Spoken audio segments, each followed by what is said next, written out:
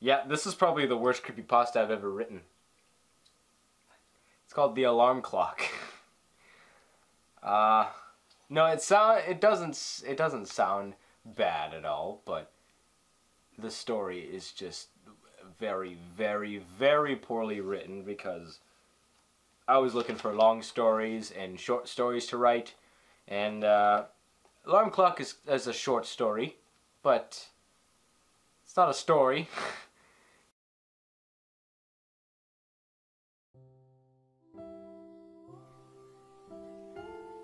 John lives alone at age 45. He works at the Atlanta phone service in the state of Georgia.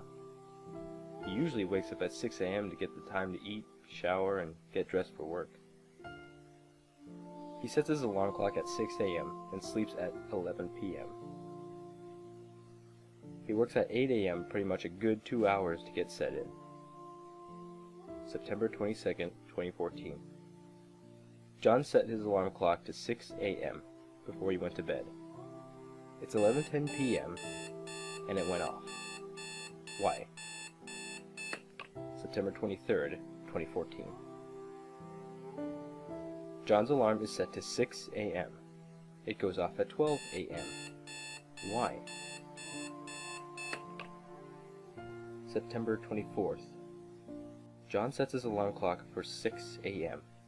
It goes off at 11:40 p.m. Then at 12:02 a.m.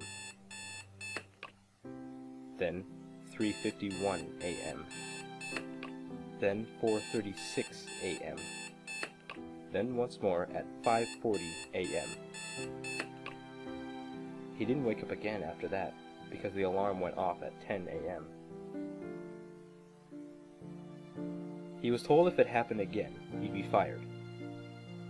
September 25th. John unplugs his alarm clock and buys a new one, and sets it to 6 a.m. to go off. He goes to bed and falls asleep. His alarm clock goes off at 12:20 a.m. He looks at the clock and finds the one recently unplugged from the wall. He replaced the clock again and went back to sleep. The alarm kept waking him up. September 26th through September 30th. John has been seeing some very dark and saggy circles under his eyes. The worst part was that he felt like he was so tired. He'd die if it happened again. 12:41 a.m. John was confirmed dead at the scene. The alarm clock was disposed of. October 2nd, 3:06 p.m. A 10-year-old boy was walking home from school.